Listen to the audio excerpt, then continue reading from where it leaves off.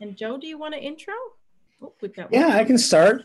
So my name is Joseph Kane. I am a certified sommelier in Milwaukee, Wisconsin.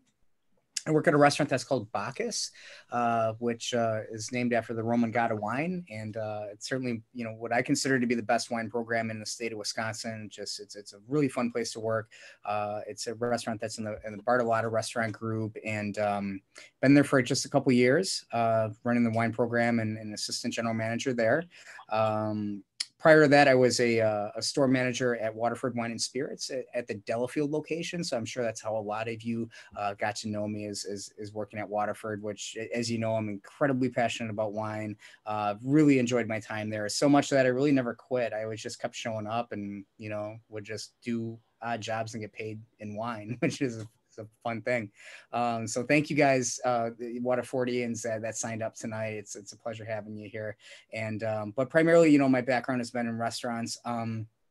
We talked last time about how Amy and I met. We just know each other virtually during COVID. We actually have mutual friends through the Twin Cities Sommelier group. And then I jumped on a couple of things through that group with educational formats, and Amy and I got to know each other and we started talking. And it's like our paths have crossed in all these different areas in the sommelier world, but we never actually formally met, which is kind of funny. It's just like two ships passing in the night, right? Like we were both at TechSom together. We did competitions together, but never bumped into each other. And now we're German wine ambassadors for 2020. And it's just thrilling. And I love working with her and conversating with her about wine. It's a lot of fun. So we're happy to be here tonight. And then Amy, maybe you can tell us a little bit about what you have going on now. Yeah, I think that's such a fun story because yeah, we've been at the same place at the same time in competing against each other, and we just didn't know the other one. And so it took COVID for us. How interesting that COVID connects people, as we're all connected tonight. It took COVID for us to connect virtually, and now we've been working together, and it's been great. Hello, everyone, for all you Wisconsinites and some of the France 44 friends on here that don't know me. My name is Amy Waller. I work at France 44 Wine and Spirits in Minneapolis, Minnesota. I am the sommelier, or one of the sommeliers, and also the group sales manager. So I sell virtual events, sort of like this one. I sell them privately. My background is also in restaurants. I most recently was the wine director at the Bachelor Farmer in Minneapolis, and some of you might know me from there. And I was there for a long time. That's where I really started diving into the German wines and finding out that there are so many options I never knew, that they were so price friendly, and that they were so, I've got another one coming in, so price friendly and so versatile for everything, and amazing food pairing wines. And through my time at the Bachelor Farmer, that's where I got connected with Stephen and Danielle and Wines of Germany. And here we are tonight.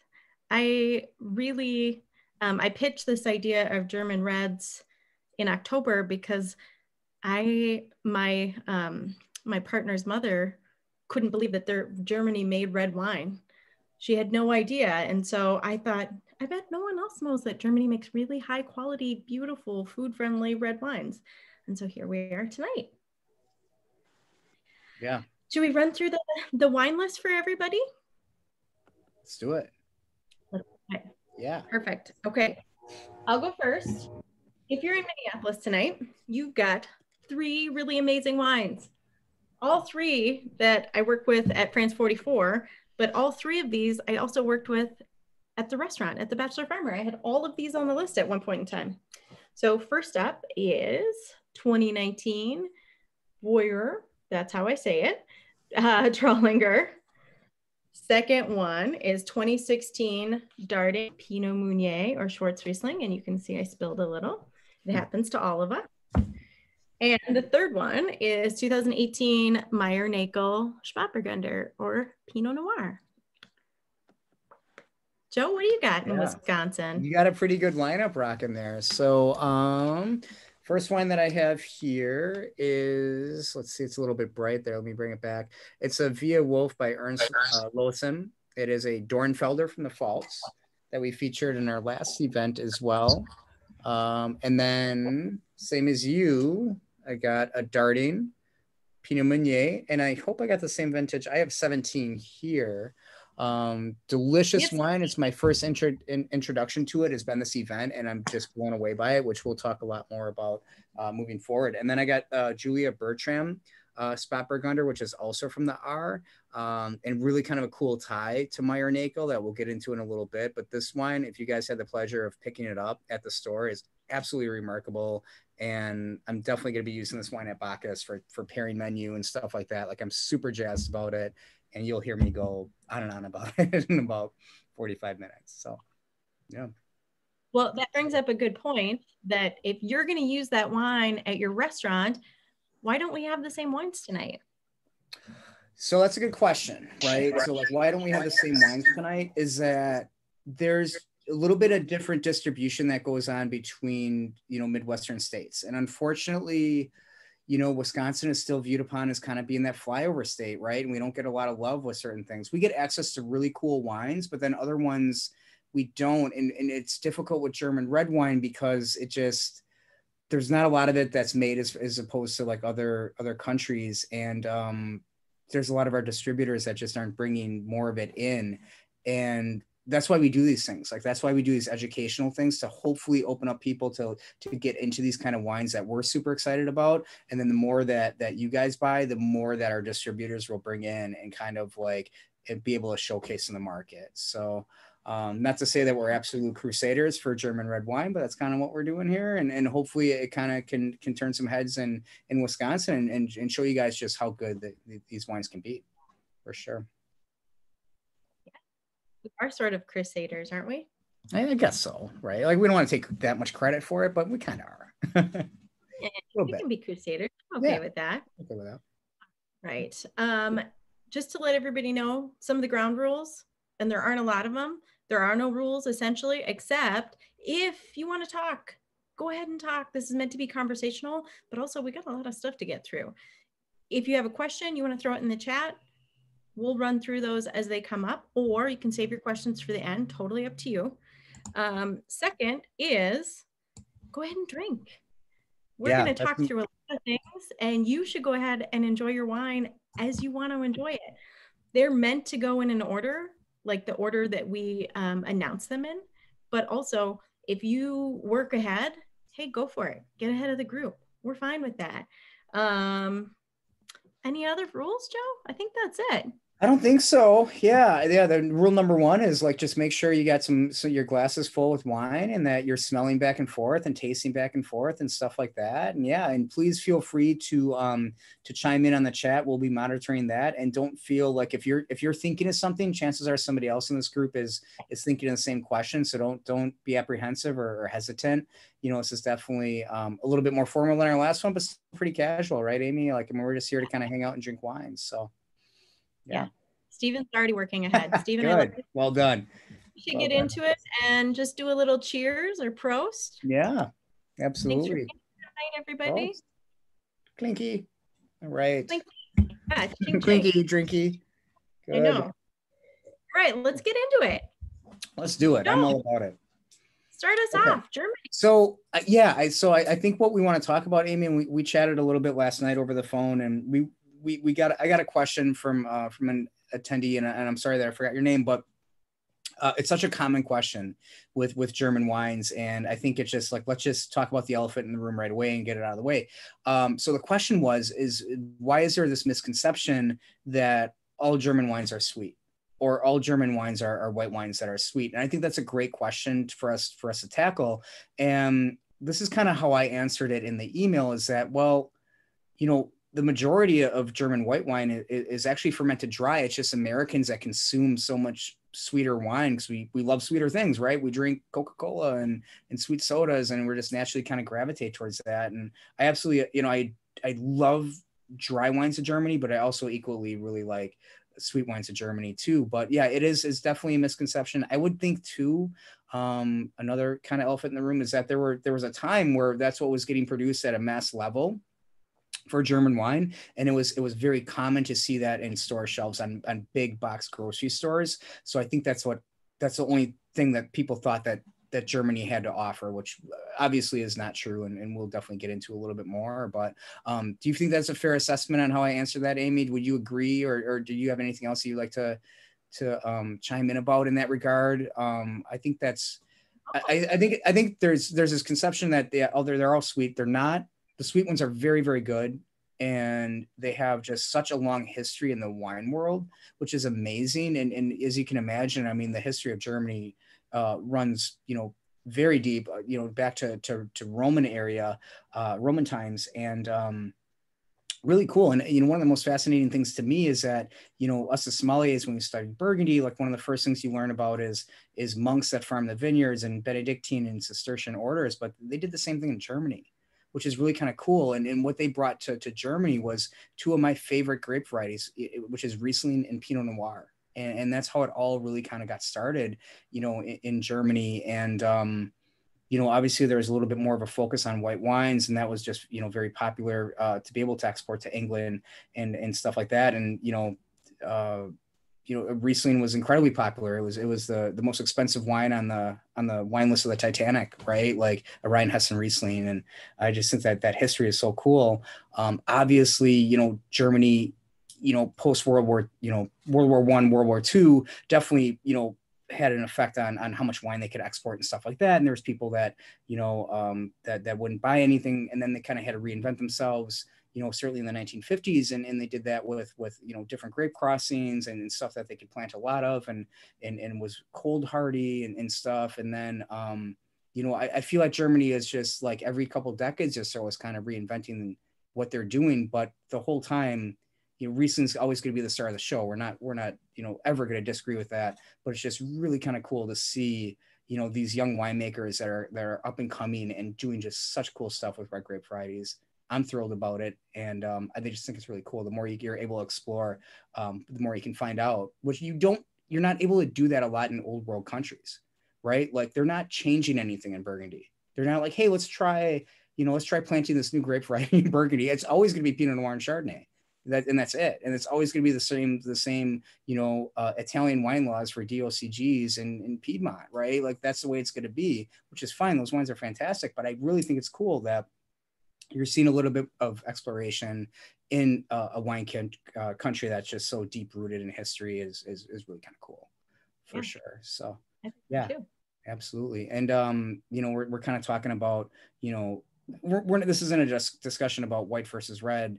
But, obviously, we know, those of us here know that Riesling's a dominant grape variety in Germany, but I guess, I never really knew just how much Pinot Noir or Spätburgunder was planted in Germany. It's crazy, and we were talking yesterday, Amy and I, as far as like, sommelier questions that would pop up on exams. And, if a question popped up is like, what grape variety is more heavily planted between Müller-Thurgau and Spätburgunder in Germany, every single sommelier would answer Müller-Thurgau, and they're actually even. There's an equal amount of Pinot Noir versus Müller-Thurgau. I find that to be absolutely mind blowing. The reason why is that I feel it's a lot easier maybe to cultivate Müller-Thurgau, and that's why they came up with it in the first place in Germany versus Pinot Noir, which we know can be just a really fickle grape and really hard to grow. It's got to have just perfect climate and site and exposure and everything like that. So I think it's a real testament to winemakers and grape growers in Germany that they're producing that much Pinot Noir at a really good level too, like really good quality for sure. So yeah, absolutely. I think it's something to definitely be excited about. And hopefully this explanation can kind of go, a little bit deeper, we talked last time about, the Pinot Noir production in Germany is being third worldwide, next to France and the United States. And I never would have thought that. I don't know what other country I would have thought would produce more, but it just is, there's an abundance of it and just really good quality, which I think is cool. Other key varieties that we're going to talk about, we're going to talk about Dornfelder for sure, which is, is another planted grape variety Portugieser, Trollinger, which I think Amy's definitely going to dive into because she's all about it. Lemberger, which is one of my favorite grape varieties, aka Blaufränkisch. You know, I love Austrian reds, and Blaufränkisch definitely is the best that I feel like they have to offer. And then Pinot Meunier, you know, we're getting into Schwarz Riesling and Pinot Meunier to talk about, which again is just is a really cool grape variety. If you like this, like light and elegant, but just like it has fruit and it has balance and just a fun wine to drink, right? Like we're, you know, all of us are going to get into it because we all have Dardine hopefully in our glasses right now. And I think it's, yeah, really delicious. So yeah, I don't know if there's anything else I can really cover. Amy, do you want to dive in? You want to start talking about some wine regions here? Yeah, let's get into the Württemberg. Cool. So yeah, so we're talking about 3 wine regions in particular: Württemberg, the Pfalz, and the R. And I don't have a wine from the Württemberg, you guys. So I think Amy's just gonna take this ball and run with it. I am for a little bit. Perfect. First of all, if you're in Minnesota, you have got Trollinger from the Württemberg in your glass. Drink that up. It's candied and beautiful and delicious. And we're going to get into that in a little bit, but I'm really enjoying this wine. And so I just had to say that. Super light bodied. Wow, wow, wow. We're going there. You'll see on the screen, and most of you got mapped separately, but we kind of blew up that section of Württemberg. Württemberg is also called Swabia. It's the 4th largest wine growing region in Germany, and the most dominant in red grape varieties. It's planted about 68% to red grape varieties. And most of these, about 80% of the plantings, are actually produced by cooperatives. So what that means for you is that a lot of this red wine doesn't leave Germany. It stays there. They drink it.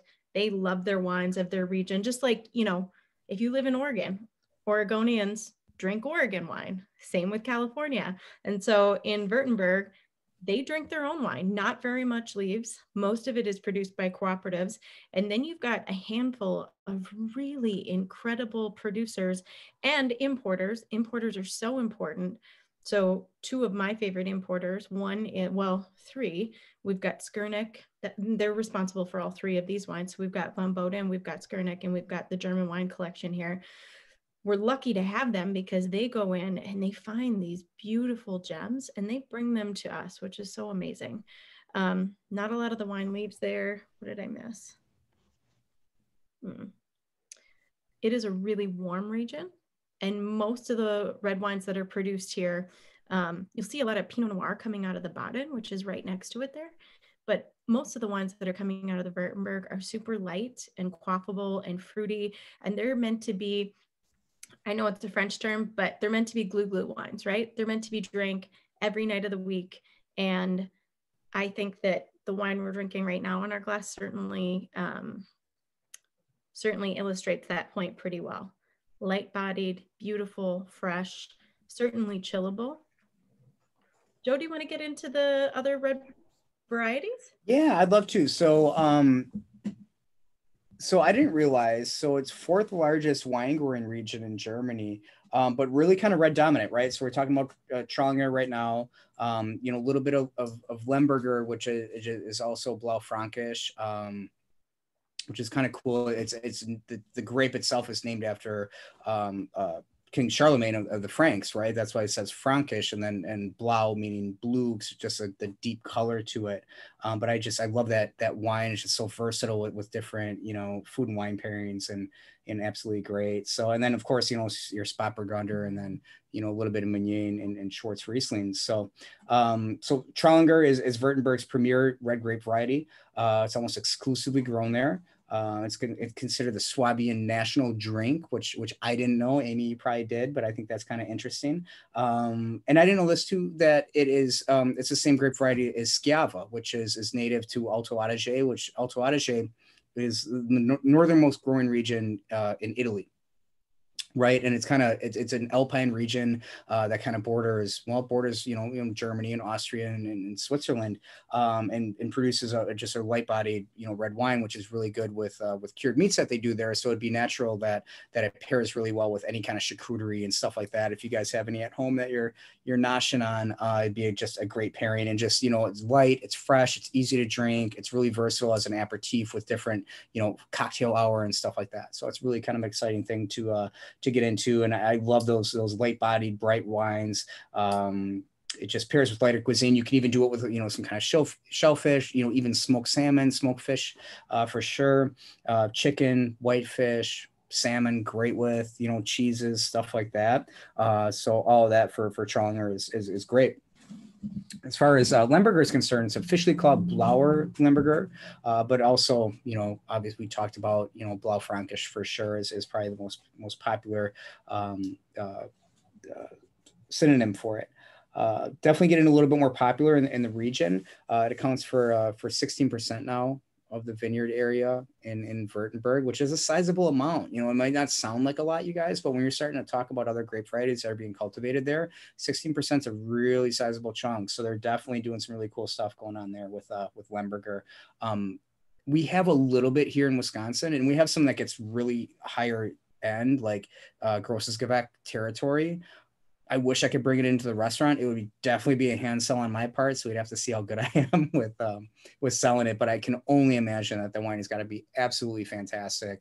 And I hope that someday I'll get a chance to try it for sure. Yeah, and then just really kind of a versatile, region as far as the styles that they produce and stuff like that. But with any of those grape varieties, I think that you're talking about stuff that's going to go with a multitude of different dishes and stuff that we do in the wintertime here in the Midwest, like crock pot dishes and stuff like that. Just really good with and different roasts and meats and cheeses, and there's just a lot going on there that. I think that there's a lot of wines that, you pop them and they're only dedicated to this dish. Like I have to have, Cabernet with a steak or something like that. Whereas I feel like German red wine is just so versatile. And there's a lot of different stuff you can do with it. That's super fun, especially when you start pairing reds with seafood. That's like a no-no and, classic sommelier pairings, but it's like, whatever, if it works, it works. And I think that's a really cool thing for sure. So I don't think there's really anything else to really kind of cover. I think that's about it. I think we can kind of jump into your wine that you're presenting. Yeah, we need to talk about this wine. This wine is, you see the bottle shot on there is different than what you have. This is the 2019. This is longtime favorite for me. Jochen Boyer is the winemaker. He is a former, this is a wine of champions. He is a former BMX bike racing champion in Europe. And through the 80s, late 80s, he retired in like the early 90s. His family had always made wine. He returned to his winemaking roots. He is really focused on creating wines that showcase a place and terroir. And so if you have a chance to find his Rieslings, find them, love them, age them. They are lights out, super bright. They are based on the soil type that they come from. I used to have one on the menu. It's called Schilfenstein, and I have a really hard time saying it, Schilfenstein. His wines are focused and exact. They are so precise. I love that wine. The acid on that is just absolute, like laser beams on that wine. He has a thing that he does with his labels. So all of his white labels are called breakfast wines, and all of his black labels are like serious dinner wines. And so something like this Trollinger, for him, this is like a breakfast lunchtime wine. And for those of you that have it in your glass, you understand that, right? This wine is light-bodied, tart, crunchy red fruit, super, super chuggable. Also, it's like, it's just like such a food-friendly wine. The acidity lends itself really nicely to food pairings. That's why I put it on the menu.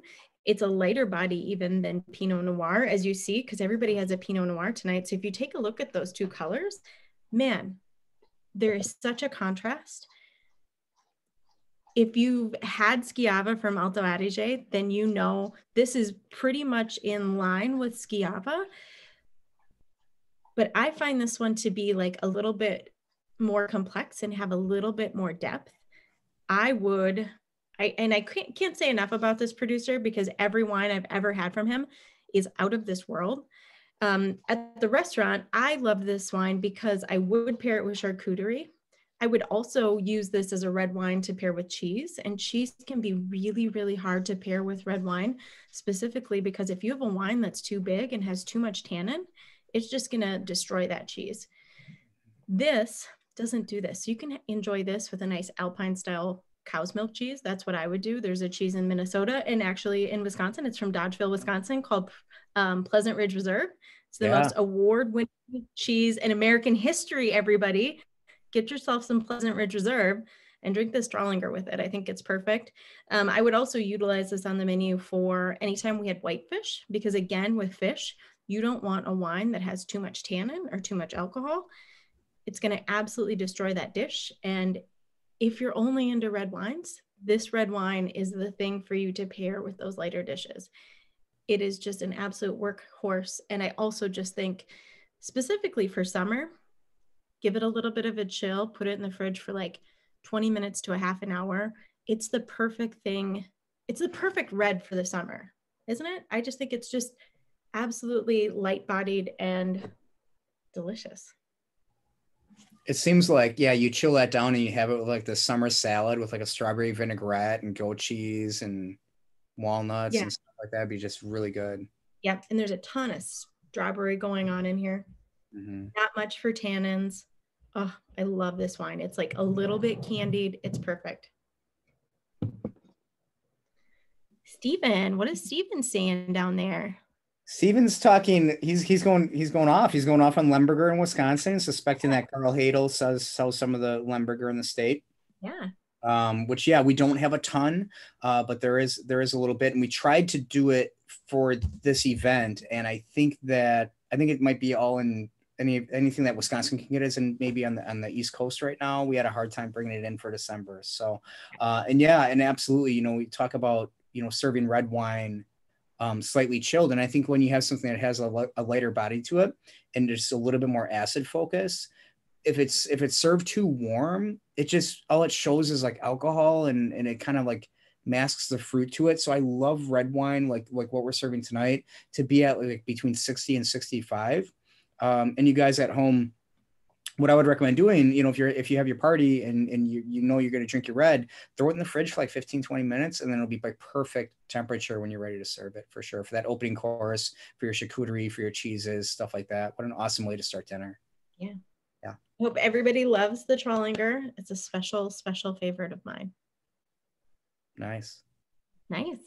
Cool. Let's get into the falls. We're talking faults. I love talking faults. Okay. So I'll bat lead off here with faults. So really kind of a cool wine region.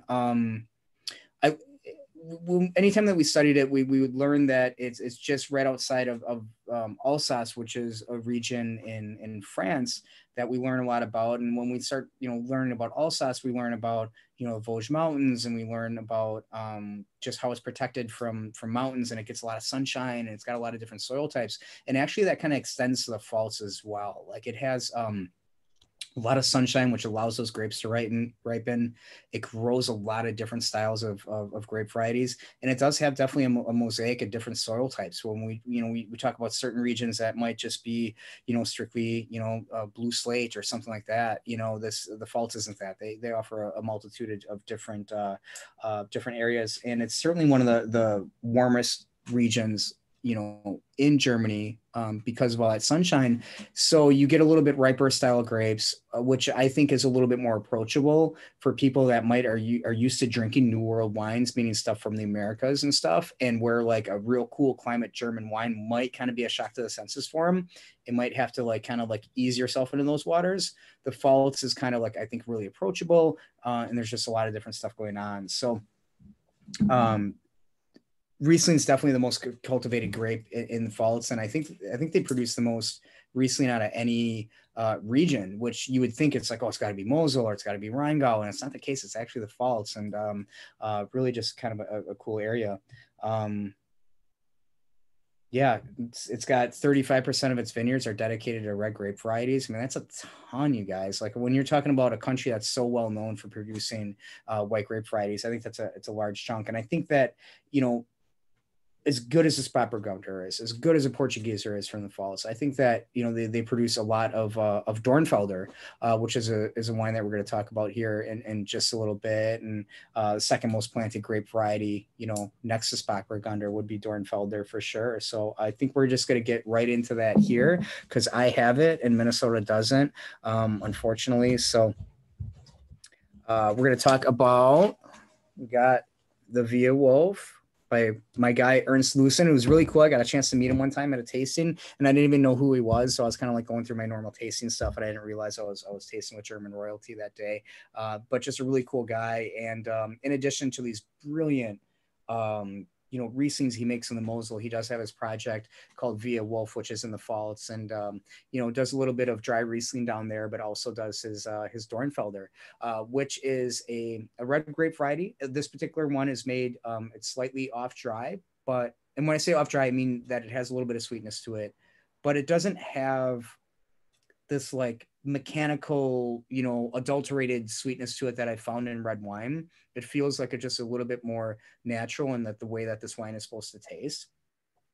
So it's actually the only off-dried red that I have on my wine list at Bacchus actually currently, and it sells. I mean, you know, people ask for it, and I think that, you know, red wine that has a little bit of residual sugar to it has its place in the food and wine pairing world, especially when you start talking about stuff that has a little bit of spice to it, because, you know, you can't always pair, you know, an off dry white wine with a dish that's spicy. Like sometimes you need a red that has a little bit of sugar content to kind of cut through that spiciness. And I think this is a perfect, you know, example for it. It's something that's, you know, it's not going to break the bank.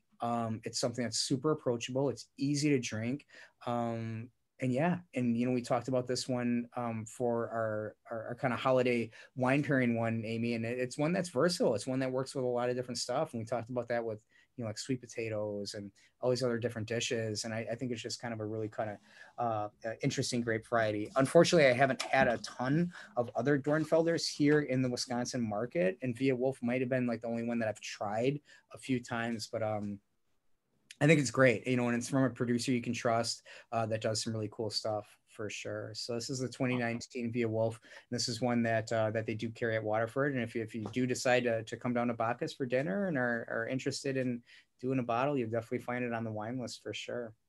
Yeah, I've had a couple others. I previously had one on my list from a Weingut brand. And I think Brandon's in the bottom, but I think that one came from the Württemberg. Gosh, no. No, they're in the Pfalz. That's my bad. Oh, too many regions, too many wines. It was a Dornfelder from the Pfalz from Weingut brand, and brand makes a lot of different things. And that Dornfelder was weird and funky. And I did a tasting at the restaurant last year for consumers with that one. And we paired it with a lot of different charcuterie, and it was like really robust and a little bit funky, super earthy, dark black fruits, a little bit like the wine's almost brooding. Mm-hmm. And I paired it with quite a few things that night. Two that stood out the most. One was fermented turnip greens. Get out of town. So good. And the other one was a pickled quail egg. And I just want to blow all of your minds with pickled quail eggs. Pickled eggs at all. It, you know, I think that they're an acquired taste. Stephen was there. Stephen can attest to that. Pickled eggs with certain wines are the wine pairing that you don't think is ever going to work. And then you taste it and you go, what is happening? It's one of those pairings, for me at least, that it was like a 1 + 1 = 14. I couldn't even handle what was happening. One of my favorite pairings of all time actually is that pickled quail egg and that Dornfelder, because some of my favorite pairings are the ones that I least expect. Like, where Mhm. did you come from? How did this happen? That wine blew my mind, and I already knew I liked the wine. I had it on the list. We featured it in that particular event, and that pairing was like lights out. I can't even believe it. I love that. Those are the coolest ones. It's the ones where you're like, there's no way this is going to work, but I'm going to try it anyway. And you're just like, holy cats, like this is perfect. Like this goes really well. And I would never think to do that pairing. So No, hats off. That's really I cool. didn't Yeah. either. Yeah. I mean, and I Yep. will say this about Dornfelder too. I mean, initially it was just kind of used as to add color to wine, Yeah. right? Like it's kind of like this underdog grape variety that nobody really thought much of, and now it's incredibly heavily planted in multiple regions in Germany. I think that's pretty cool. I think we always we got to kind of cheer for the underdog. We're all fans of Rudy here, right? Like it's great. So Yeah. yeah. All right, let's get into two more grapes as long as we're in the falls. Two more prominent grapes in the falls. One, none of us have a wine in front of us. One of my other favorites is Portugieser. I have never had it in the red wine grape variety or in the red wine grape style. What I will say is Portugieser looks very similar to the Trollinger, like this super translucent, like bright, I guess I'd call it ruby, but there's certainly like a magenta undertone there. Portugieser is very, very light. You rarely see it in a still red wine. It's oftentimes used as a blending component to add a little bit more fruit and a little bit more lightness. And one of my favorite ways that I love it is in rosé. It's definitely a blending component in German rosés. And one of my favorites is from Fritz Mueller, also in the false. No, yes, false.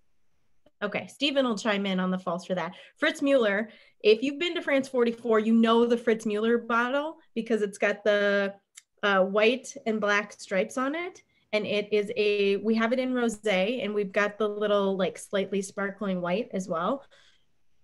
Most popular rosé ever sold at France 44, and that is almost all Portugieser. It's super bright, super bubbly.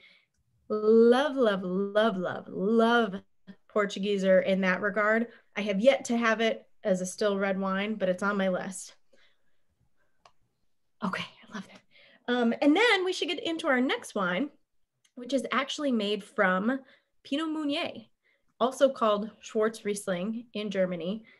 Pinot Meunier is originally from Burgundy and very, very well known in Champagne. Joe's going to go off on a tangent about the Champagne situation pretty quick here.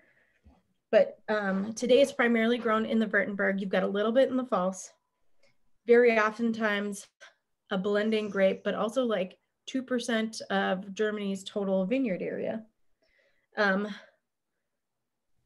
It's very rare that I've had a still Pinot Meunier. Joe, do you want to talk us through the situation in Champagne? Yeah, so we were kind of Amy and I were having a conversation yesterday, and just being wine geeks, whatever. So there's three grape varieties, Help right? it. Yeah, and we can't help it. Yeah. There's three grape varieties in Champagne that we prominent grape varieties, right? And that's Chardonnay, Pinot Noir, and Meunier. And when we're sommeliers, when we're first starting to study stuff, when you go to all these tastings and you're reading stuff about Champagne, they all say the same thing, and then they're going to say that we use Chardonnay for acid, and we use Pinot Noir for the structure of the Champagne, and we use Meunier for the fruit, right? And I never really knew that. I mean, I've had champagnes that have Meunier, predominant, right? Like Musset is one of my favorites, and it's absolutely delicious. But I never really kind of put it together of like what the fruit component of Meunier brought to the table until I drank one that was, a still wine of 100% and checked it out on the starting. And we were just like nerding out on it yesterday about like how, number one, just how elegant and the it's like silky mouthfeel to it, but it has such a fruit component to it where now I understand why, they add it to the blend of Champagne to bring that fruit profile to it. I mean, it makes perfect sense. This wine like is absolutely fantastic. We had to kind of scratch and claw to get some for the tasting here in Wisconsin. And I'm absolutely blown away. I love it. If the store has any left, I'm going to have to fight people for it and buy the rest of it or something. It's really, really good. It's fun to drink. I mean, just really enjoyable as a cocktail wine, but I know it's going to pair with a lot of different stuff. So Yeah, Yeah. I think so too. I, again, previously had this on the list at the Dutch Farmer. I actually poured this by the glass because I love this wine so much. Um, Darting has been around for hundreds of years. They previously, that's their family history. They previously sold to a cooperative, and like 1989 or 1990, Helmut Darting took over and started making his own wine. You can sell the grapes, but you could also make your own wine. So he took over, started making his own wine. The wines are like minimal interventionist. Steven says the winery is super special. I haven't been there, Steven. It's on my list. Um, I love the fact that this wine is not pretentious. It is fruit driven, but it's still like rich and interesting. And again, I think it's going to pair really, really well with everything. I think it can hold up to some heavier dishes than maybe like the Trollinger. Um, I would certainly pair this with grilled meats. I would definitely pair this with lamb. I would definitely pair this with, like, in my head, I envision this with duck. That would be Yeah. one of number one I was pairings. just thinking. Yep. Like a richer pate, a Mm. duck rillade. I would pair this with pheasant. I think that this lends itself really well to um, game and like heavier dishes. I am stunned by this wine, and we got the 16 and I thought, okay, I better check it, make sure it's okay. The 16 is still out of this world. It's not trying to be something that it's not. It's just delicious. Yeah, I would love it with like stroganoff or Yeah. like braised short ribs or like there's all this stuff that I'm thinking about when I had duck already in my head and I tip of my tongue and then you said it and like yeah, oh my God, what a great pairing. Pheasant, any kind of like wild game bird, quail. I mean, Yeah. it's so versatile. But it's just so fun to drink on its own, right? Like, it's like every time you take a sip, you want to go back for another one. I mean, that's the ideal kind of thing you're looking for in a wine, right? You either want to make you want to take another sip or have another bite of food, and the starting definitely does that. Like, I'm super jazzed about this wine. Like, I'm really excited that it's part of this tasting. I think it's Yeah, awesome. me too. I'm really glad that you were able to get it. Yeah, And me they too. don't make, Stephen brings up a good point. They make 20 different varietal wines, That's bonkers. mostly Riesling, but they make a lot of different things. And I think I've had a Riesling once, and I will say that the winery itself does really deliver. I love this wine. Yeah, it's super cool. It really is. Yeah. Amazing. Hopefully, you guys If share our enthusiasm about the darting I Meunier. know, I It's know. We've got you all on mute, which I'm regretting right now because I like to hear what everybody else tastes. So if you want to type it in the chat, great. If you want to hold off until we get through this last wine, fine too. No pressure, but also I want to hear what you think. And we got, All I right, think let's get on we're doing, yeah, third we're doing wine. good on time. So we should be able to have some good chat, time at the very end. So yeah. And then we're easing into the R, right? Yeah. Is that what we're getting Whoa. into? The Let's pirate's get into the favorite R. wine region in Germany, the R, right? Yeah. Bad dad joke. Yeah, well, I mean, what's there to say? So, I mean, it's such a small region and a northernmost region, right? There's some people that consider it to be the North Pole of winemaking in Germany, if not the entire world, and one that focuses on such high quality Spätburgunder and really an interesting, wine region and on how it is. It's just, steep slopes. It's got the Eifel, mountains that form a rain shadow effect that kind of brings like more of what we describe as a Mediterranean kind of climate to that region, which is unheard of for a northernmost region. And when you think of Mediterranean, you're kind of thinking of like that south of France, you're thinking of Italy and stuff like that. And it's really rare to have that climate. It's only 4% of vineyards worldwide. To have a Mediterranean climate. Napa Valley is one of them, and stuff like that. So it's really strange that you would think that the R would, and the mountains have a lot to do with that. So when we talk about a phenomenon, you guys, called rain shadow effect, I'm going to get geeky for just a minute, but it's really kind of cool to learn, and it puts a lot together about different wine regions. So what a mountain would do like that is kind of a cool effect on wide regions. So if you're a cloud, you know, your number one job for your boss is to carry water over to this place and dump it on it and dump your rain on there, right? So if you picture a cloud that's just kind of traveling with its water and it's going to dump it on the R, it's going to bump into the side of the mountain and then just dump all the water right there on the side of the mountain. So the opposite side of it is going to maintain, it's going to be dry and it's going to be warm.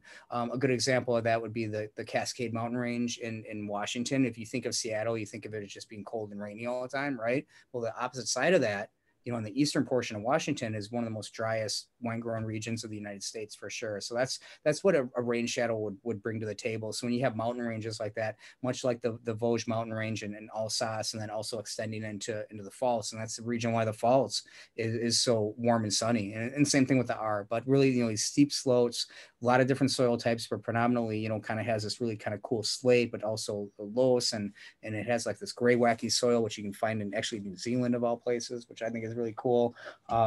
Yeah, I mean, it's one of the smallest regions in Germany for growing, you know, cultivating vine, but producing some of the highest quality that you can find for sure. And there's none higher quality than the Spätburgunder, than the Pinot Noir that they're doing there, for sure. I just think it's super cool to talk about. And again, it's something that we don't see a ton of here in Wisconsin, but I think the more that gets brought in, the more we can try with guests on just how good a quality it is and how much bang for your buck you get out of these wines. It's remarkable for me, and really kind of cool stuff that we're presenting. So I think Amy's going to talk a little bit about you know, Pinot Noir and Spätburgunder from Germany, and I think we're going to get into each of our wines. Yeah. Yeah. So Spätburgunder is what the Germans call Pinot Noir, and it essentially means late Burgunder. So it's a late ripening grape from Burgundy, obviously. We've got this in our glass, right? Most important, as Joe stated earlier, most important red grape variety in all of Germany. It's third in production worldwide behind the United States and France. Obviously, we've got Burgundy there, right? I'm in love with this wine. So we're going to get to that in a minute, but I'm just like, I think it's opened up really well. If you've had it in your glass for a while, it's opened up just so well. If it hasn't been in your glass for a while, like give it a good swirl. I think the aromatics of this wine are really jumping out right now. Pinot Noir has increased in plantings over the last 3 decades. And the majority of the plantings are in the Baden, which is down by Württemberg, also in the Württemberg, in the Pfalz, and in the Rheinhessen. So that's where you're going to find most of the Pinot Noir, mostly in the southern part of the country, but also, as Joe pointed out, the R is like pretty northern, right? It's just that little rain shadow effect and that mountain range there that really make that climate suited for Pinot Noir, which can be really finicky. I'm sure you've all heard that, whether it's Oregon, California, Burgundy. Pinot Noir's got a little bit of an attitude, and it's got to have the right conditions. And the R has the right conditions, and I would even argue perhaps the perfect conditions for this grape variety. Most Pinot Noir in Germany is vinified dry, which means it's a dry red wine, which is what you have in your glass. Ooh, and I do fully believe that this rivals Oregon, California, and if it had a little bit more oak on it, because Burgundy likes oak, California likes oak, if it had a little bit more oak, I would say like fruit condition here and quality of wine, this rivals Burgundy. I would just expect to have like a little bit more oak on those pieces, right? German Pinot Noir has beautiful acid, really silky tannins, round, like full-bodied fruit. On this one in particular, I'm getting a ton of cherry, but we'll get into that in a minute. And like a really long, smooth finish. It's almost got like, well, we'll get into that in a minute. Joe, tell us about your wine first. My wine? I'm going to go off because I love this wine so much. So what we're drinking here is the Julia Bertram. She is just a rock star producer in the R. She's super awesome. So Julia Bertram, her whole family's been winemakers for years and years, and she started off with just having a super tiny parcel that she was, you know, gifted by her parents that she was able to work with. And she just kind of grew from there. And then actually, you know, when she graduated high school, she went and interned actually at Meunier in the R, which it's really cool for you guys in Minnesota to have that wine, because it is like, I mean, I believe it's a producer that really kind of put Spätburgunder on the map at just an international level, like really getting high acclaim and just awesome wine. So it's really cool that she, you know, has that tie, and then she worked there. And then after that, it was really cool. And she was nominated German Wine Queen actually at a very young age, which is which they give to people that are kind of like family, you know, winemakers that have a lineage of winemaking that are just starting off on their own journey. So she traveled worldwide for a year at a really young age as German Wine Queen and kind of like promoted German wines. And I think that is such a cool thing. And then she started her own project. And she's making this wine that is like, you know, minimal intervention and, you know, showcases like this elegance and this minerality. But I have to be honest with you, like what we're trying right now, like this is the second time I've had this bottle, blown away by it. And it's seldom do I get like super really excited about a producer and about a wine, but this is like really complex and it's completely unlike anything I was really expecting from a German Pinot Noir. And it has this earthiness to it, and it has this like brooding characteristic, but it's still light on its feet like a ballet dancer, and it's absolutely gorgeous.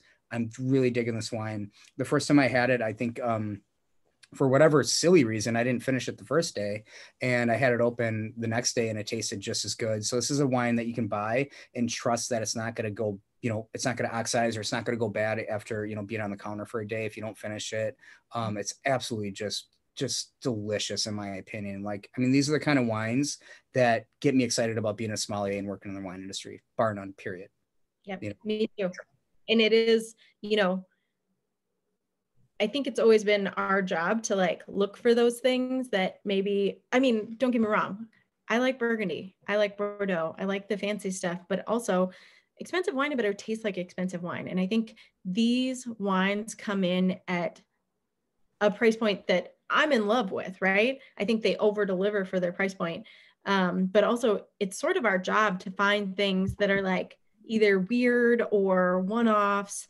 And the truth with German red wine is that holy smokes, do these wines absolutely deliver, which is why we should get into Meunier, because in the chat, we're making really good points on all of these pieces. Meunier, I knew Meunier before I knew any of these other things, before I knew Joe, before I knew anyone. This was one of my favorite and first German wines I ever found. And I found Meunier in the Rosé first, which is all Pinot Noir. Highly recommended again, if you can find it. It will be back in our market this year. I don't think it's in Wisconsin, as you said. The Rosé is out of this world. It tastes like strawberry juice. I had like a moment with that wine where I always thought, maybe I don't like rosé, maybe it's not for me. And I had that wine. It's so food friendly. It was amazing to have on. That rosé taught me what rosé could be, right? It showed me that rosé is more than just like a patio pounder, not serious. Rosé can be really serious, and it can be the focus of your meal. As a result of finding that rosé, I found this Pinot Noir. And this Pinot Noir for me is, first of all, we should talk about Meunier. So, you know, the father, Werner Nakel, has been making wine for years. He started in, I think, the early 80s, when the R was not known for premium winemaking. No one took them seriously. Werner really put the R, and Meunier put the R on the map as a serious wine producing region, and also a serious red wine producing region. This is serious Pinot Noir. This wine means business. And I think that if this same wine had like a Sonoma Coast label on it, I think you'd be paying double or triple for it, because the quality of this wine is outrageous. Now his two daughters have taken over. Micah and Dort have taken over. So our Pinot Noir session here, all female winemakers, which I freaking love. Awesome. And they are kicking all the butt. Like, this wine is serious. It doesn't have oak on it, but what you get in it is this depth of fruit, and there's like this richness, but also because of where they are, it's Get it? R, cute. I didn't mean to do that. Because of where they are, it's also super bright, super elevated, and it's like extremely elegant. The nose on it is incredibly aromatic. It's absolutely popping out of the glass. I've always loved this wine, but I'm just really enthralled with it this evening. I think that it's showing so well. The fruit is gorgeous, and it's a serious wine. And I think that it shows a lot of skill in winemaking, just as Julia's does. And it's important to note that the two sisters, Micah and Dort, studied all over the world, you know, New Zealand, Burgundy, Portugal, and they brought all that knowledge back to their home, to where their father's been making wine. And I think that it shows in this wine. This is an experienced, complex wine. And I hope you love it as much as I do, because I'm digging on it. Joe, you're going to have it. You are going to have No, it. we do have Meyer Nickel. We do. Oh, good. Okay, Yeah, good. we do. Yeah, we have it. And again, it's probably something that, you know, we do have a pretty extensive Pinot Noir list at the restaurant. And right now we have Whitman Spätburgunder that we pour, and it sells and people really enjoy it. But I think that if you're adding like, you know, Bertram, Meyer Nickel and stuff like that, it's kind of taken a little bit of a step up. And I think the guests are really going to enjoy it. And I love hand selling wines like this because there's so much love that goes into these wines that it's really easy for us to share our compassion with them to the guests, right? Like, I think so too. Yeah, I think totally. You know, and at first you're like, you know, guests are like, oh man, because you know, buying wine is such a calculated gamble, and you want to go with something that you know, but you can be so rewarded if you just take that little bit of a gamble, you know. And then the next thing you know, you're diving in this rabbit hole that is just this beautiful thing of German Pinot Noir. And you made a really good point. It's like, you know, if this was from a different region, if this is Sonoma Coast or whatever, yeah, you're paying double. Yeah, Easy, for sure. You know, just for a region on the wine label. And yeah, I mean, I think the quality, you know, is better than a lot of, you know, Sonoma Coast wine producers for sure. I Not totally agree. bad about that region. I love Sonoma Coast Pinot, but yeah. Nope, nothing against them. I believe that so much. Fun fact, I'm doing a private tasting next week where I'm blinding the client on a Sonoma Coast Pinot Noir and also this Meyer Nickel. So I'm wrapping up the bottles for them. That's a fun thing for you to do at home over the holiday or whenever. I'm putting together a package for them where they're going to blind these two wines side by side. And I want to know if they can tell the difference. And also, which one do you like better? Who's your Sonoma Coast producer? Can you say? I can say it is Fela. Oh, I love Fela. Not a ton of oak on that one. And I'm intentionally doing it because I think there's so many misconceptions about German wine and German red wine. And they were game to like play along. And so I'm wrapping up some bottles for them and they're going to do a side by side and we'll see what they like better. That's how much. That's going to be tough. Fela Sonoma Coast for Meyer Nick. That's going to be pretty close. I know. You know, Aaron Jordan does a lot of really cool stuff that's more like kind of old world-esque, I would say. And that's why I really dig Fela. But yeah, that's cool. And this wine is out of this world. And so I'm really, really excited for that tasting. But I'm also really excited about German Pinot Noir because I think this wine in particular, and obviously Julia's wine too, which I haven't had yet, that's not in our market. I think that they showcase really high quality winemaking. Without a doubt. And I think that there's this misconception that if you're getting a Pinot Noir from Germany, it's just going to be this watery, like crunchy and like astringent. You know what I mean? Like they just think it's such a cool climate that it's not going to be good. And these wines are absolutely remarkable when you taste them at this quality level. You're just like, I'm continuously blown away by them. Which, you know, I mean, we do this, you know, Amy and I, you know, I know it sounds like it's a really rough job, but we drink wine for a living, right? This is what we do. We study and drink wine. And when we find a producer that really does that to us, like they're few and far between. And I can't say enough about Pinot Noir being produced in Germany right now. Like it's pretty gangster for sure. Yeah, I agree. Yeah. So with that, we've hit our 7:33 and we should see if anybody wants to talk, and we should do another cheers because I'm a big fan of cheersing. Prost, everyone. Cheers. Thanks for being here with us tonight. Thank you, Joe. Thank you, Delafield. Thank you, Wines of Germany, and Stephen and Danielle, who are with us tonight. Thank you, France 44. And then, like, unmute yourself. Let's have some questions. Let's talk about Germany. So I have a question. From Delafield store, most of the people come in, you know, my biggest challenge is when people come in, they say, oh, I want a wine for this, and they like Pinots or something. You know, are we going to carry the Darting or the Julia Bertrand at Delafield? And I know you said duck, lamb, because that's pretty common. With the holidays coming up, what recommendations can you give? So that's a couple questions there, but yeah. Those are great questions. Here's what I think. And then when people come in, I have a holiday gathering, you know, bam, that's my challenge where I want to recommend these wines. Excellent. You guys, these are excellent wines. So good. I'm glad you like them. I think to answer your questions, Jackie, if you're confident in being able to sell these wines, I'm sure Ben has no problem stocking them. And I certainly don't, because I think that's why we do this kind of thing. Mm-hmm. We didn't talk about it, but God, how good would that wine be with like a holiday ham? Right. That's what I was trying to think of holiday things. Yes. Totally. Right. It's going to go well with all of that. And especially when you're doing a lot of eating and stuff like that, like you don't want a really full-bodied wine. You don't want something that's pushing 16% alcohol. It's just going to weigh you down and put you to sleep. You need something that's lighter, that's more, you know, it has a little bit of vibrancy to it, and it has some energy, and it's just going to keep you going through the party. And these wines do. This, from what you say, these wines can carry you from the appetizer course all the way through. You know, it can until through the main course too. 100%. And I think unless you're having, you know, something, you know, like a steak or something, I don't know. But I mean, I think these wines are very versatile. And I'm thinking holidays, and I hope we can stock these in, because I'd like to steer people like more of an educational. You're right. They don't like to take that leap. A German red wine, I don't think so, but they don't like to take that leap.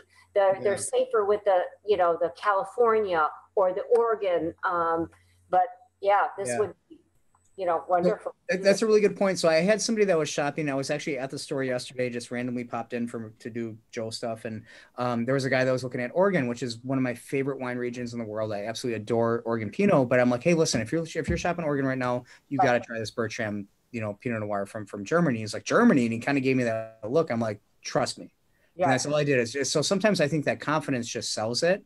I know that confidence sells it, right? If you're like, when I tried the Bertram, I thought Oregon right away. Yep. I mean, that was I did. I thought more Oregon, very comparable to that. So I think that would be, you know, and that's me. I'm very unsophisticated in my palate compared to you guys, but I mean, I think that's what I thought. But I think this is something that you could sell if those people are gravitating towards those wines. So anyway, if Amy's blind tasting Meunier versus Fela, I want to blind taste the Bertram next to Irie. You know, and I think that they're so similar, and they would really kind of change people's opinions, right? I think it'd be a really cool thing to do. Right. I do too. That would be interesting stuff. Chiming in from another place where, like, I think the fun thing about today's tasting is, you know, y'all are all joining from a place, you know, the Upper Midwest that is so, you know, Germanic heritage and culture is so important, and so it's such a fun party. Like, you could know nothing about German wine, but it's such a fun. Like, I mean, obviously maybe not in COVID, but to show up to someone's house for a dinner party or a holiday party and say, I brought you a German Pinot. That's all you need to know about the wine. You could like lose everything we lost today about kind of all this great knowledge. But like, how fun is it to show up to, oh, like my last name is Schmitz. So if someone's coming to my house and they showed up like your last name is Schmitz, we clearly know you're German, or somewhere down the line. Like, how fun would it be to show up to something with like to a nod to someone's heritage? I think it's a really thoughtful gift. And so, you know, I'm joining from, you know, Central Texas, another place of dominant Germanic heritage. And I just think that it's almost a fun party favor as much as it is interesting and good wines too. That's a really good point. What do you guys think? Show up with some Braunschweiger and some Spätburgunder. It'd be a pretty cool thing to do in Milwaukee. Yeah, my mom's side of the family is Meyer. And so I brought this maybe 2 Christmases ago, and my grandma was just like I couldn't believe that I found a wine that had Meyer on the label. But, you know, when you're dealing with, I mean, in Minnesota and Wisconsin, we've got a lot of Germanic. German, yeah. And like this fun, cool little, as Stephen said, it's almost like a party favor. And side note, we enjoy those foods and these wines go with those foods. And so I will say that it's not only a party favor, but like it goes with what you're having for dinner too. So this is Kamala. I have a question. Are these 3 carried then at France 44? So like if we wanted to get them again, are they all available? They will be available. So right now, all I have is the Spätburgunder on the shelf because I wanted to make sure I had enough of the other 2 for this tasting. So yes, they will be. I will say with the Boyer, that's going to be, there were only a certain number of bottles available. And so I hid them all, but they will be on the shelf, but there's only maybe like 8 left, period. Wow. But yeah, yep. At least for this vintage, you know, next vintage, hopefully we'll have a little bit more. I know with Jochen that the quality is going to be there, so I would want to have this on the shelf. They will be on the shelf maybe as early as tomorrow. Okay. For sure, the Meyer Nakel is there. And also, if you pop in the store, I'm always there. I'm just not always on the floor. So you can ask for me and we can talk about the rest of the German wine lineup too, because it's really stellar. And the Pinot Meunier, is that how you say it? Meunier. Yep, the Pinot Meunier. Yep. Do you have, I'm still learning all the terms here. So you're doing great. You're doing great. There will be more of that on the floor probably tomorrow. Okay, great. Thanks so much. Yeah, I hit them all. Good. I wrote in the chat, but I'm wondering if everybody will chime in with their favorites. I want to see which one wins because it's a real toss-up for me. This one. Which one? Yeah, I want to see which one wins. Like who likes what the best. It's a real toss-up for me. I love all 3 for different things. The Darting, the Spätburgunder, the Pinot Meunier. I love that you love the Pinot Meunier because that's one that like a lot of people don't know. Kim, you like the Birka or you like the Trollinger? I love that. I hope your cat is enjoying the box. The Meyer Nakel, Morgan Meyer. The Meunier, yes. Very cool. And how many people, I love this gallery view. This is like my life. Me too. How many people have ever had a Pinot Meunier before? Anybody? No. No? No. Okay. That's really exciting. I had never had a still Pinot Meunier until I had that one either. Yeah, and me too. I think it's awesome. It's so good. It's so cool. And it just, like I said, it puts that all in perspective of the whole like champagne grape varieties. But I mean, it's absolutely delicious. All you want to do is just keep going back to it. And every sip is like, God, this is delicious. I just want to keep drinking it, you know? From the Pfalz region in Germany. So I've had it before. Not the darting, but I don't know what it was, but I had, but yeah. So that's so great. Yeah. I think we're all familiar with it in Champagne at least. And if you're not, then that'll make you search out Pinot Meunier there as well. Yeah. But I'm going back to it now, Amy, and it kind of has like this, like almost like if you rip open a packet of like grape Kool-Aid and just smell it. I don't know if you get that, but I love that. It's got this, definitely, it's a fruit bomb for sure, but still has this minerality and it has this earthiness. Like it's not one dimensional. Like it has a lot of different depth and characteristics to it. And I think you can tell, like after you take a sip of it, it's still hanging out, you know, in the back palate, and it just wants to hang out and party with you for a little bit. Yeah, it lingers. And I love that it's, at least for Minneapolis people, this is a 2016. And normally I would say this wine should be drank young, and it's 4 years old and it's absolutely holding up. This one, I agree with you on the whole like grape Kool-Aid packet. There is like a lot of like blue black fruit going on here too. So there's certainly red fruit, but there's a lot of different things happening in this glass. Mm-hmm. Anything else? I'm so happy to see that you've all gotten a chance to try something different. It's very exciting. Absolutely. Yeah, I just want to, I think that was one of the nicest parts about this was feeling like we were trying new things and that they were really good and that we'll return to. So thanks so much. Yeah. That's what I like.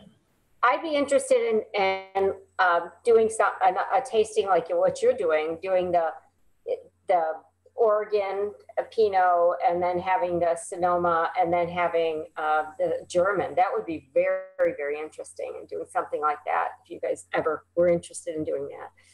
Well, really I think cool. Or maybe I'll just do it myself. I'll just go buy it. There you go. I'll do it. Add France to that too. You could do Berkeley, Oregon, California, and Germany would be super fun. And add a Burgundy, right? Yes, that would be really good. Yeah, we could do blind Pinot Noir. We can. All you gotta do is just tempt Ben, Waterford guys, for a free lunch, and then we'll just supply all these different wines to try. Right. Oh. So we'll You're here. But you guys, I have to say that I really enjoyed the German aspects of both of these tastings. The one that you did last month, we had a little issue with the live Instagram. So certainly, if you had time or pursuing the German line even more, I think that's probably one region that we're not very familiar with. So we really appreciate this a lot. So thank you. This was fantastic. Oh, good. It really was. I am a longtime German wine lover, and it continues to surprise me as well. And so it's always something I'm interested in going down. And luckily for me, Joe is a great partner. And so we can hopefully do that together. I love the idea of having Wisconsin and Minnesota on the same session. And I actually had a family reach out, and they were like trying to coordinate with their family in each place to make it happen for both of them. And I think maybe I want to do like blind Pinot Noir next. Oh, that sounds really fun. Yes. Yeah. Let's do blind Pinot Noir. Let's do that. That'd be great. Absolutely. Everybody's into it. Yeah. Otherwise, I'm going to do it by myself. So We'll join you, Jackie. We'll join you. I know. So, yeah, I think that Amy's been one of the most favorite people that I've presented and worked with for sure. So we got to do some more stuff in 2021. And like your baseball team's better, our football team's better. Like we both got bragging rights and whatever. But I know. we still play nice in the sandbox together, which is great. I feel like we always have that rivalry. I don't really feel like we have it in hockey or basketball, but for baseball and football, we're always going to have that. Basketball, we got it right now. And we don't have a hockey team, right? Like we got the Admirals, which is Come on, you got the Badgers. I am drinking out of my Badger wine glasses right now. Okay. All right. We should battle for Paul Bunyan's axe here next. Oh God, I'm very worried for that actually. I thought they canceled. We're getting off topic. I thought they canceled. But also we're getting off topic. But we could go for Badger hockey game wine night. Yes. We're gonna have to come up with the theme for that. Yeah, we'll have to do like the ice wines. One. Yeah. I have a quick question. German ice wine. If for somebody that's never traveled to Germany, are any of these wine regions or any other particular wine regions particularly fun to go visit or quite tourist friendly? All of them. That is a great question. I have been to Germany. So, they have wine, so I thought, that's fun, right? Yeah, and Stephen chimed in saying yes. Like I'm sure they got to be incredibly charismatic and just really just. Yeah, I think we should let Stephen handle this. Yeah, no, they're definitely tourist friendly. I think when people think of like traveling to Germany, it's either for business or for some like river cruise, right? And both are great and fun. The beauty of Germany is that essentially all the wine is next to a river, and frankly, a lot of it's next to the Rhine. And so you do happen upon a lot of wineries. I will say of the ones we've had today, Darting, where the Pinot Meunier is from, has a very fabulous like American style sort of visitor place. And what I mean by that is like Europeans, they don't go to wineries like we do. Like there's not a tasting room in every winery in Europe, whereas in America there's a tasting room even when there's no winery. So that culture is not it's a very American activity, frankly. That being said, both Darting specifically, but also Meunier, fabulous places to visit, with all of what you'd expect from a visit to a winery. The others, I'm sure, have some sort of thing to go do and taste, but they might be a little more, how do I say this delicately, like grassroots than what you'd expect from your typical Napa, Sonoma, Oregon winery. I use the word rustic. Rustic, great word for that, yeah. So also, if you go in the fall or during the wine harvest season, there's a lot of, just about every village, every town has the wine fests. Mm-hmm. Oh. And those are usually a lot of fun. Some of them are bigger, crazier. It's like the almost especially in Bad Dürkheim, where Darting is, there is it's called Bad Dürkheimer Wurstmarkt, which is comparable to the Oktoberfest, basically. Oh boy. That's what I was thinking. Yeah. You always hear about Oktoberfest, but you never hear about the wine side of it in Germany. Oh, well, in Oktoberfest in these regions is wine, not beer. So I mean, it's. Right, I said the Wurstmarkt in Bad Dürkheim, where Darting is, that is comparable to to that. Oh. It's not an Oktoberfest, and I don't even think it's in October, or it's several weekends only, so only on the weekends. But yeah. Well, it sounds like we have some exploring to do.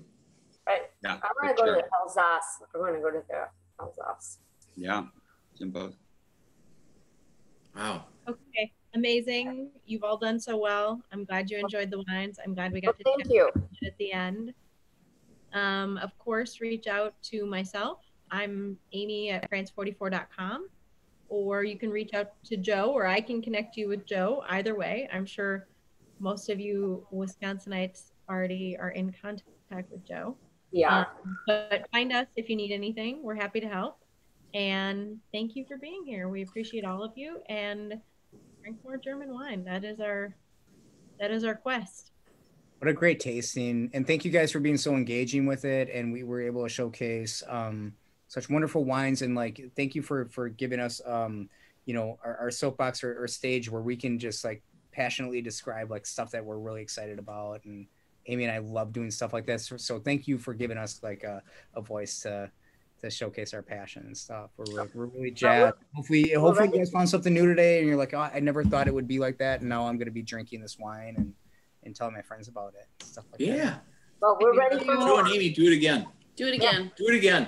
All right. Thank you. Cheers, everyone. Have a good night. Happy holidays, everybody. Happy holidays. So. Have a great night. Bye. Bye. Bye. Thank you. Bye.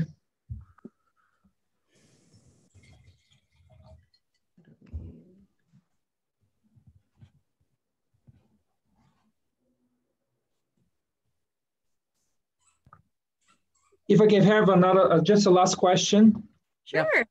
So just looking at the map, there is this one region which is in the far left corner, Saxony. So far northwest, northeast of Germany. So probably it's a kind of close to what we have kind of climatic conditions like in upper Midwest. I was just curious, do you know anyone? I mean, what do they grow there? Hardly any of those wines come to America. I know they're growing Riesling. I know there's Müller-Thurgau. Joe, what else do you know? I don't. You know more than I do. A little bit of Pinot Noir in both of them. That I do know. You know what I think they would probably do would be just really cold, hardy varieties, right? Like cross varieties, probably. Okay. There's Pinot Noir, there's Riesling, and there's Müller-Thurgau there for sure. But we hardly see, because those regions don't have a lot of land under vine, we hardly see any of that wine here. So 2021, I'm going to Germany and I'm going to seek out those wines specifically because I want to see what they do. Because I don't know very much about it either because they don't show up here. Yeah. No, I was just curious. I mean, it's close to Dresden, so I was thinking. I mean, just probably the northernmost of all the regions, north and east. So that might have been something which we might have here. Yeah, it really is. It's cooler because it doesn't have the same effect that what we were talking about with the R. You know, they've got sort of this Mediterranean climate based on that rain shadow and those mountains in front of them. And they don't have that. So it is certainly, it's a little bit more north and it is a little bit cooler. And there's information out there, but there's just not as much because there's not as much wine coming out. Yeah. And a question for Joe. So in terms of, if you look Germany, so we have France and Burgundy to the west and Austria to the south and east. So how would you compare Austrian and German wines? And also, I mean, you have like the Bohemia in between. So is there any continuity there, or it's mostly kind of a looking towards Burgundy, like Pinot based, and the rest is? No, I think that's a great question. I think there's got to be a reason why they don't cultivate more Pinot Noir in Austria, but what they do, cultivate is a Pinot Noir crossing of Saint Laurent called Zweigelt, and they do that in Blaufränkisch for their red wines. They do a little bit of Merlot and stuff like that, but predominantly a white wine region. And the Riesling that comes out of Austria, and Amy can back me up on that. She knows how much I love Austrian wine, and I wish I was an Austrian wine ambassador too. Love the wine region so much. And there's certainly comparisons that can be laid to German wines in their dry, but the dry Rieslings that are coming from Germany taste differently than the dry Rieslings from Austria. There's reasons for it. You know what I mean? It's climatic influence, it's soil type, it's the way that they're done, and ripeness levels, but they're always delicious. I love Austria wine. It's probably, next to Germany, my favorite wine region in Europe. I mean, France, right? But just remarkable. But it is kind of interesting that they do different grape varieties. The only singular red variety that they share is Blaufränkisch, right? Because I don't think they do any Schiave or Lemberger. They have a little Schiave and Trollinger in Austria. No Trollinger. Right. Part of the reason they don't do Pinot Noir is because they have Saint Laurent, and then exactly Riesling, right? And then, Sauvignon Blanc crosses over a little bit with the false. They make great Sauvignon Blanc in Südsteiermark for sure, right? Like, some of the best in the world. Yeah, Gilbert Muscateller crosses over. Right. Yeah, it's interesting because all the grapes don't cross over. I mean, it's certainly soil differences, it's certainly climatic. Riesling crosses over, of course, but Joe, you make a really great point. I can tell the difference between Austrian Riesling and German Riesling. They are dramatically different for all of those reasons. I think that Austrian wine takes maybe more of an influence of Hungarian wine than it does German wine, because it's closer to Hungary, maybe. I think so too. So it's East Austria. I mean, I would imagine kind of a Vienna and east of it. Yeah. So, if you look at Austria, the country's kind of shaped like a key, and the key goes into the Alps. So like most of the wine region is not cultivated to vine. It's basically on the eastern portion. And then the northern eastern portion is white, and then middle is red, and then southern's white again. It's really kind of interesting. It's a fun dive, and they're great wines, and I absolutely love them. And if you were to go downstairs and look at my wine collection, it's probably, I'm not kidding you, probably 25% dedicated to Austrian wine. Wow. And one last question. So of these which we had today, which one is earth aging, kind of putting away for a couple of years? Or because they actually, all of them are very approachable, very low, kind of a very mild tannin. So, they're basically drinkable right now, but would you age them, or? Yeah, I think both those Pinot Noirs can go for a little bit. I think the Meunier probably longest, right? But I think Meunier, sure. Yeah. Go ahead, Amy. But the Meunier for sure, I think you could put this away for quite a while. What I know you're in Minneapolis as well. So they have a higher end bottling even, and I've never had it, called Blue Slate. So it is on a blue slate soil. It's got a very, very different like minerality component to it. And it is like a higher end Pinot Noir for them. I think this one is like 40 on the shelf, and the Blue State might be 60. Wow. Both of them are worth aging for sure. I wouldn't, the Boyer, even though I love it, is meant to be drank young. Of course. It's fruity. It's like the Darting, surprisingly enough, I didn't think the 16 was going to taste this good. I got it by accident, and I thought, oh my gosh, I'm going to have to return this wine. Like, where is it at? This wine is showing up really well. I wouldn't age it for what, you know what I would do? And what I'm probably going to do is I'm going to buy 3 bottles. I'm going to buy one for next year, see where it's at. And if I have to drink it then, I'm going to drink it then. Otherwise, I'm going to hold it and like check in on it every year and see how it's doing, because it's held up better than I thought. And granted, I know he's a high quality producer. This wine, as I know it, has always been such a fruit bomb. And in those cases when wines are just fruit, I always think maybe I can't age it that long. But I think you buy a few bottles of this and hold it for a little bit. I think it's going to do really well. Perfect. It would be interesting, right? Like I like to drink older wine, and I think that you know, it's a fun journey, and I think you can be surprised. Like there's times where I bought like just a super old bottle of like Foradori that's cheap, and it's just like, it was 10 years old, and it's like, wow, this wine is showing amazingly. And I think that Darting can it has so much acid to it. You know, if you look at acid as a preservative, why wouldn't it go? Right? Like you're gonna lose fruit, but then you're gonna pick up secondary notes. You might get like some more like mushroom stock or some more earthiness to it. Like, what's wrong with that, right? Like obviously like European wine. So I think that's a great thing. I think that the Pinot Noirs can go a long time. And remind me, you had the Meunier or the Darting on the shelf in Minneapolis at France 44.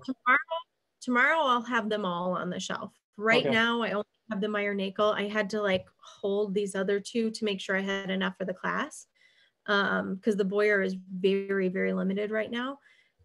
Tomorrow afternoon I'll have them all on the shelf. Perfect. Thank you guys. Thank you so much. I mean, pleasure having you. Thank you. It's been a pleasure. Thank you so much. Bye-bye. Thank you. Bye. Bye-bye. So I'm in love with this Pinot Noir. I wish I could have it, but I mean, I wish you could have this Bertram. I'm not kidding you. Like, I'm super fucking jazzed about this wine right now. Like, I'm gonna like hammer the rest of this bottle. It's so good. It is delicious. Okay. I think it went really well. Time. Yeah, I think it went great. Great job. I'm really excited that at the end, like right at the end, nobody's engaging the whole time. I was thinking like, oh my God, no one is talking. That's part of the reason I don't like using a slideshow, is I think that it stifles engagement. Because when it's gallery view, people start talking. Yeah, the gallery view is the thing about it is like, even in my thing earlier today, like everybody was apprehensive to chime in, and I gave them opportunity. I'm like, hey, listen, like there's no like stupid question. Like if you're going to ask something, somebody else is thinking that too. And people are just like apprehensive to do that. They're like, I don't want to sound stupid. Right. So I think what you need to do is you need to loosen them up with a little bit of wine first. And then then everybody has an opinion. Right. Well, and when it's gallery view, when you ask a question, you can already see, like you see heads nodding and you see, or heads shaking. Right. And so I think gallery view is key. I'm happy we put this together, but also I was so worried at the beginning. And then at the end, when they're like, do another one, I'm like, yeah, I don't know. It's really hard, right? So like when you're presenting like that, it's like you understand what it's like to be like a stand-up on stage, right? Where nobody's clapping at your jokes. And you're like, fuck, I'm bombing right now. You know what I mean? Yeah. But you just got to keep rolling with it. Like you have no choice. You have to keep going. Yeah. Yep, you have to keep going. I didn't get that feeling tonight though. Honestly, like I think that I don't know, this was a different presentation than what we had before, which I thought was, I was drinking more for the last one prior. This one I thought was really well done. I really do. Like, I thought it was like, you know, to the point. It was direct, it was engaging, but it was also like, it wasn't super geeky. I really like what we did tonight. I thought it was great work, honestly. Seriously. And I think Danielle brought up a good point about the pronunciation. I think we could do, I'm going to have to modify this recording too, so that people don't get all of this. Here, I'm going to stop recording. Yeah, definitely do that. Just keeps going.